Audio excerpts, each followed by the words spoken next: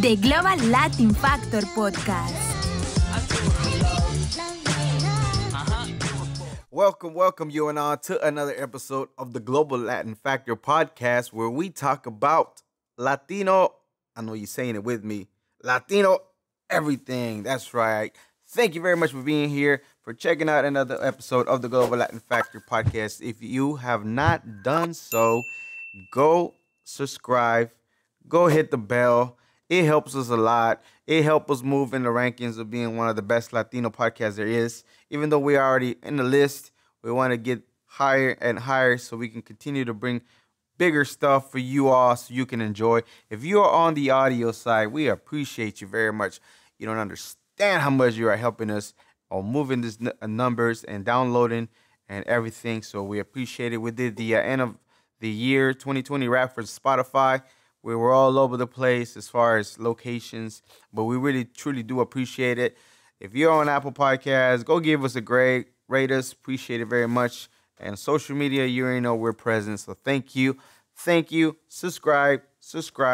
Give us a like, give us a comment, and we truly do appreciate it. You're already here. You're already watching us. Just put your finger down close to where it's at. Click. Y vámonos. Here we go. All right, real quickly before we get to this episode, I had some fun facts to share with you that I had. So this episode we're going to record today, I thought we already had recorded, but, you know, in the beginning of the podcast, we had a few things that fell off, so we need to redo it again. So we're going to redo this one again because I thought that we have already done it. So if you listen to the first podcast and I mentioned this, then you'll be like, what happened to the episode? Okay, well, I'll tell you all about that. First, real quick fun fact. Now, did you know that in a mission in San Agustin in 1565, that's 42 years before Georgetown, Spanish was spoken here in the United States. So Spanish, besides the native tongue, was already being spoken in the U.S., America, way before Georgetown. That's crazy, right? Another fun fact, Spanish colonizers brought the language to the Americas beginning in 1492. So today, what they call the Latin Americas, which refers to the countries, they are subject to the Spaniard, French, and Portuguese, and they bring in their languages they have, which are called the Romance languages, which is Latin-based languages, which is Spanish, French, Portuguese, East Latin, and I'm forgetting one more, but those are called the Romance language, Latin-based languages. So, but that's in the Americas, South Americas, not the U.S. that they brought the colonizers. Okay. So today we started with this amazing Latino called Mario Jose Molina Pascual Enriquez, born in March 1943 in Mexico City, died in October 7, 2020 at the age of 77. Molina had died of a heart attack in Mexico City. His father was Roberto Molina Pascual, a lawyer and a judge who went on to serve as the ambassador for Ethiopia, Australia, and the Philippines. And his mother was Leonor Enrique. Fun fact. Okay, so you know how sometimes I do MCing gigs? If I never told you this, I do. So if you need an MC, professional MC, bilingual, English and Spanish, hit me up. I'll take care of your wedding. I'll make sure your guests are entertained, have their time of their life, and you'll be giving us a great review. But in addition to that, so I went and did an Ethiopian and Mexican wedding. They hired me at Georgetown, actually, funny as it sounds, in Georgetown, and I went to do MCing, so I'm doing my thing. The DJ is from Ethiopia, and he tells me that in Mexico, there's a building named after a city there's in Ethiopia, and in Ethiopia, they have a town or a city that's named after a place in Mexico. And we were just, interchanging cultures. I was asking him about this. He was telling me about that. I'm like, man, we have a lot of similarities. In Ethiopia, they have like 60 plus languages, even though they have a main language that is the the country speaks, most of them have their own separate language because of different tribes that they have. So I thought it was pretty cool that even within Mexico, maybe this gentleman, his father has something to do with it. I don't know. But apparently we had a really good relation with Ethiopia even back in the days, okay?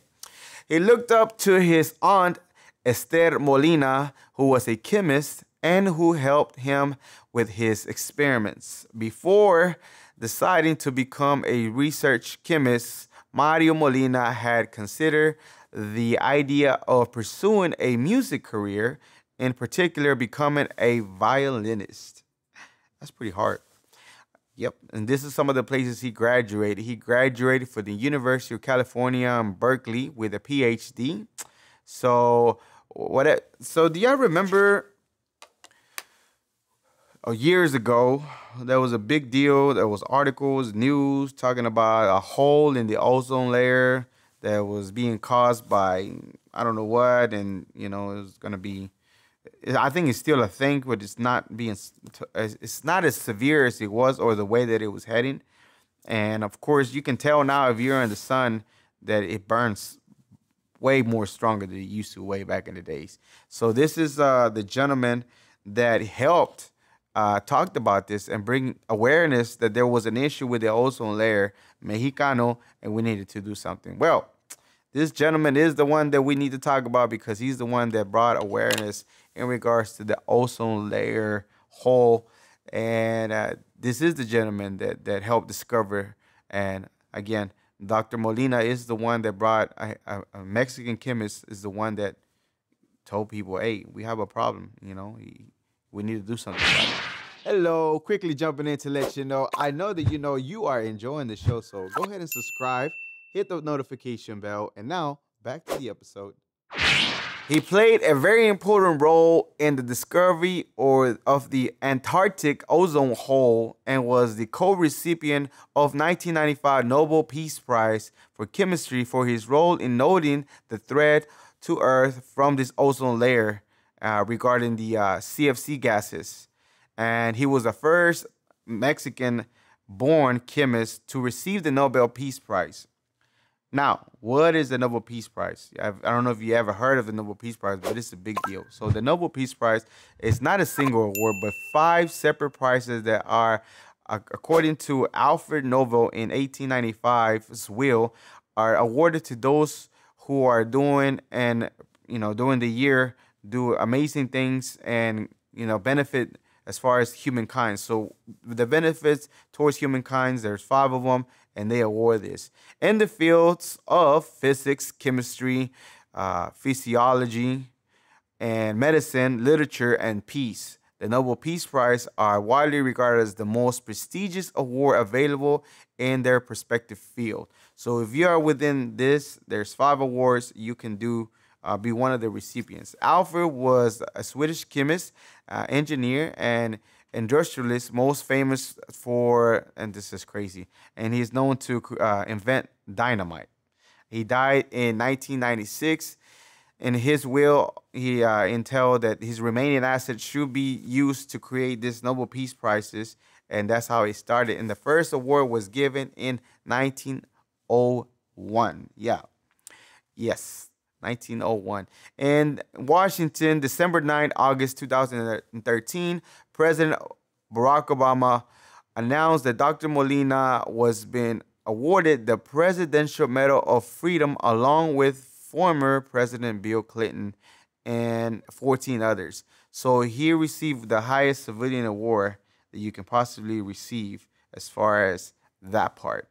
That's the highest award a civilian can receive for anything they done and the contribution to humanity, country, security, the interests of the world, and peace, and different things like that. So that's amazing that he was able to do that. And it only makes sense, right? Because he kind of saved the world a little bit. In his career, Molina held researches, teaching in different positions. He taught at the University of California, Irvine, California Institute of Technology, Massachusetts Institute of Technology, MIT, very, very famous university, University of California in San Diego, and the Center of atmospheric science at the Scripps Institute of Oceanography. Molina was also a director for the Mighty Molina Center of Energy and Environment in Mexico City. Molina was a climate policy advisor for the president of Mexico, Enrique Peña Nieto. Now, this is his word as a child of how he converted his bedroom into his own little laboratory using microscopes and different things, chemistry said that he had. And this is what he said in his own words. Once again, one of his tias is the one that helped him out as far as what happened. He says, I then converted my bedroom, seldom used by the family, into a laboratory and spent hours playing with chemistry sets with the help of his aunt Esther Molina, who was a chemist. He continued to work on challenging experiments along the lines of those carried out by freshmen in chemistry, as far as students in college. So that is amazing.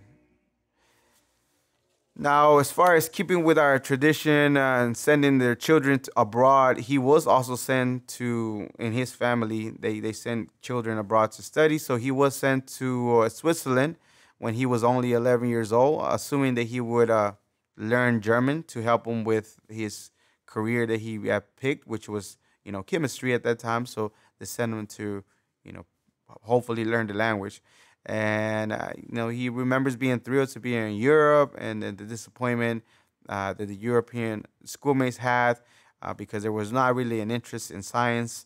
And, of course, he had no Mexican friends to help him out. So at that time, he, began working at that time, taking it very serious as far as what he wanted to do and completed as far as his career, what he needed to. Pursuing music wasn't a thing anymore for him, and he did used to play the violin all the way to for a while before he decided to stop. In 1960, he enrolled in the chemistry engineering program at UNAM. This was when the closest becoming a physics and chemist, and which was also math oriented and not available for chemistry majors. So at that time, UNAM is a very known university in Mexico.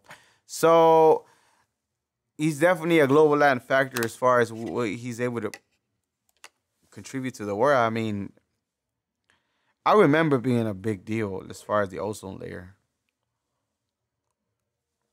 The hole with the ozone layer was like pretty crazy because if we continue to use the chemicals that we were using, it cost a lot of policy change as far as the chemicals.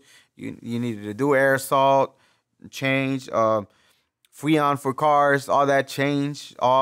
They used to use a certain type of Freon, but you couldn't do it anymore because it was harmful for the environment. People used to just let the Freon go, aerosol, chemical, things like that. So if we kept doing it like that, I don't know if we will still be here or we be in a very, very bad position as far as, and we still continue to, walk a fine line when it comes to things like that. We still are not very, very considerate of the planet. So it's very necessary that we continue to work on that. But it's awesome that a Mexicano, a chemist, was able to foresee, let people know, and because of his findings, he was able to be awarded the Nobel Peace Prize for the things that he had contributed, or a co-receiver for the award. And I think it's pretty awesome. If you never heard of or didn't know about the Nobel Peace Prize, that's what it is. It's not one, it's 5, and in different areas. So this is pretty awesome that we get to deal with somebody that received that Nobel Peace Prize and continue to work for the better of humanity. And now we get into our next segment, which is torta or tortita or titilla, aka corn tortilla. Corn tortilla is a flat, rounded, unfermented bread produced from wheat, flour, or lime. The chemical is CaO, cooked maize or corn is used along in a mixture of maize for tortillas.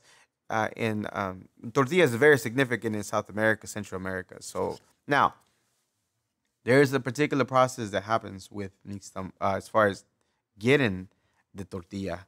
So it just doesn't pop out as from corn to a tortilla. Now, processing and the characteristics of flour and maize tortillas differ considerably. Both types of tortillas originated in Mexico, where they are considered to be the national bread and are consumed with other foods such as beans, meats, vegetables. Tortillas are traditionally are homemade, prepared on a daily basis, and consumed fresh. So yeah, that is a fact that we are definitely down. Now, the technology for maize tortilla produced was developed in early Mesoamerican civilization. Now, the tortilla and masa produced contribute to a staple food for most people in Mexico and Central America. Now, the process itself is crazy, and we'll talk about it here in a second. Mexico accounts for 42% of the world's production of tortillas in the United States, 36% of Central America, 9% in other countries, and 13%. Maize comprises of 98% of the tortillas consumed in Mexico and Central America. In Mexico, 40% of the maize is used for tortillas. These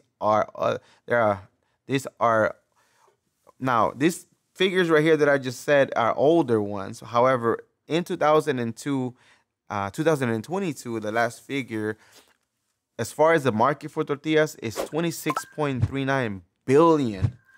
$26.39 billion worth of tortillas, or the market for an estimated. And the projection for it for many years later is freaking crazy. And I'm going to tell you all about that as well. Now, the place that they say that possibly the tortilla originated is either Mexico, Guatemala, El Salvador, Honduras. And of course, you know about these timelines. Kind of difficult to know, but it's between 8 to 12,000 years ago. That's when the tortillas were kind of discovered, and that's how it began. Now, this is what I'm talking about as far as the nixtamal. Now, the process as far as the tortilla and the process for nixtamal. So the process calcium hydroxide to make tortillas is needed, and how much is contribute to the nutrition value of the tortilla. Now, the corn tortilla is an extraordinary human invention coined tortilla by the Spaniards, who compared it to a smaller version of the torta, a cake. They knew back home this was a small round cornflake packed with a hefty punch of nutrition. Now, thanks to the process of nixtamal or nixtamalization, tortillas are rich in minerals like calcium, iron, magnesium, and provide essential vitamins like A, B, and E. They are also a good source of protein and fiber. Now, corn itself is all right, like nutrition wise, but when it's with a nixtamal, it's like it's freaking crazy how it much elevates, and just that chemical reaction of doing that nixtamal process and nixtamalization, it catapults like the things that are beneficial for the tortilla, and it's crazy. It's crazy to know that they came up with it. That somehow they discover it. Now, corn appeared in history as a cultivated source of nutrient in at least 8,700 years or 12,000 years ago in Mesoamerica, where the creation of the story of tortilla began. After the indigenous culture of these regions learned to modify teosinte, which is a type of wild grass, into a corn, they began the process of corn into masa or dough, which again, that was the nixtamal. And then they did this through the ingenious method called, as we mentioned earlier, nixtamalization. They soaked the corn kernels in a lime water solution from limestone, which removes the holes, made it more easier to digest, and help the ground corn form dough instead of turning into some kind of mush for tortilla making. So it has its own texture as far as what it is. The resulting mixture of masa is called nixtamal, as I mentioned earlier, an Aztec word for hominy. Interestingly, the chemical process of mixing corn with lime release crucial vitamins that is otherwise unavailable to the human body. When the Europeans learned about the farm and the natives in the New World back in the 1500s, they failed to copy the process of nixtamal. So they took the corn back, but they just thought the people cooked kind of strange. So they did not bother to learn that the corn itself is okay as far as consuming it, but putting the nixtamal in it releases so many other additional minerals and vitamins that is so much nutritional for you, fiber, protein, all that stuff. It is crazy to me that they even figure out that you can do that. That somehow you can put all these things together and then like mix it. This is my theory. And this is just a straight up theory as far as what I think happened, okay? So check it out. This is all me creating stuff and stories in my head. I'm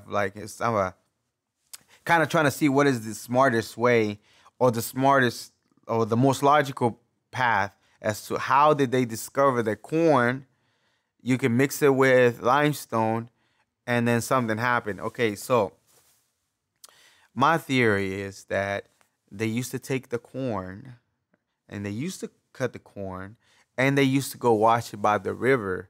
By the river, there's limestone. And when they were doing that and they started mixing by accident, all of a sudden they started noticing there's something was happening with that. So they started experimenting like they do even with crops. They take the better crops and, mix them up and get the better batch of the crop. Some people might call it GMO even back in the days, but it's just taking the better crop and making it better. Well, they noticed that for whatever reason, this made something, and they started implementing it slowly. And before you know it, they started noticing that it created a some type of masa or dough that it was firm enough that you can make something out of it. And they already knew how to cook. Before you know it, you have tortilla. Very simple, very makes like I'm making it up.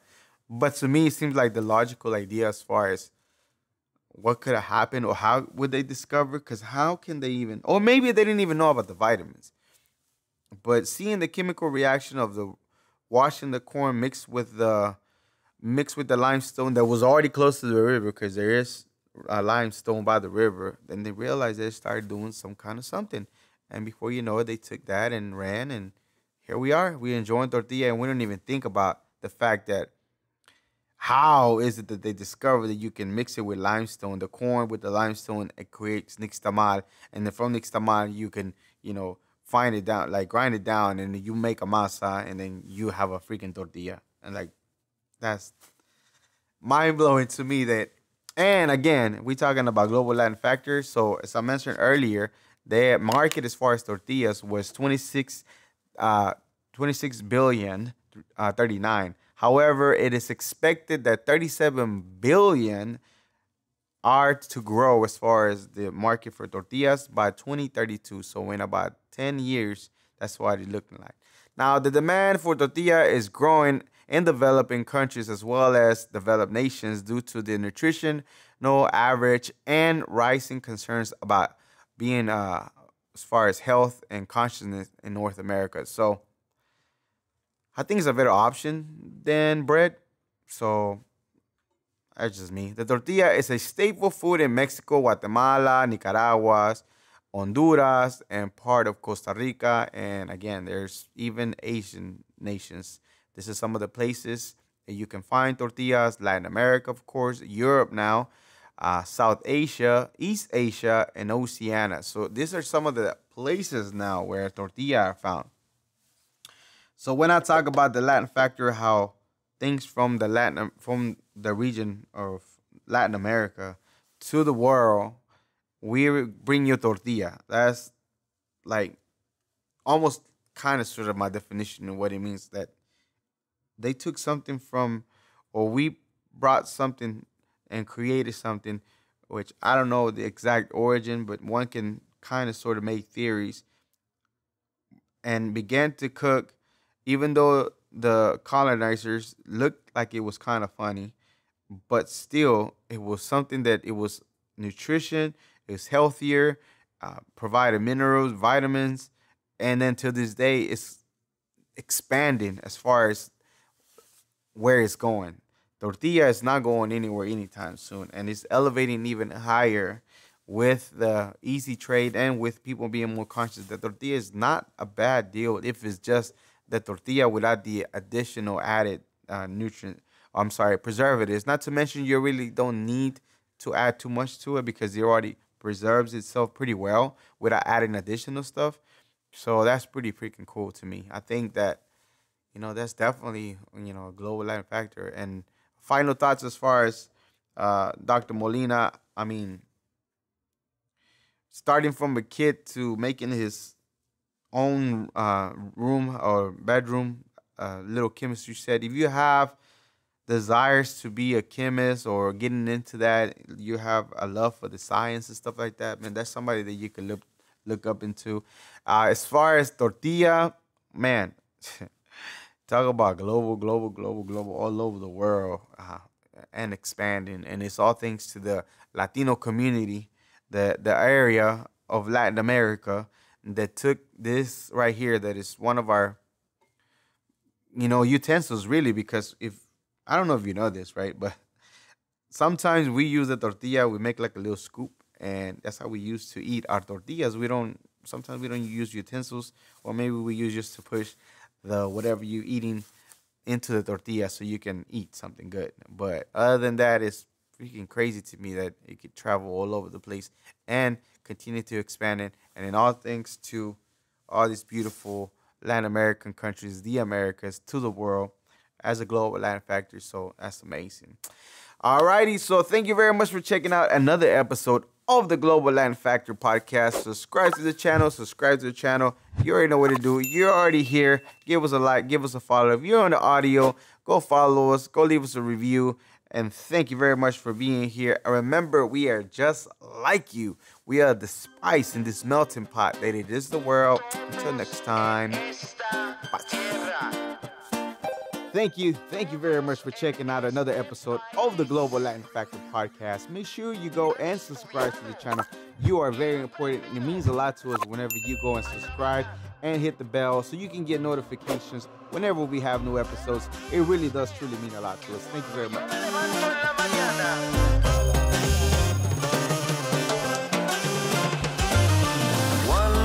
De la Vigo, walks like a pero but in fact is a flamingo. Coming to Havana and from Puerto Rico. On a pirate ship, you don't know where do we go. The birds of the jungle chasing fortune and fame, but who are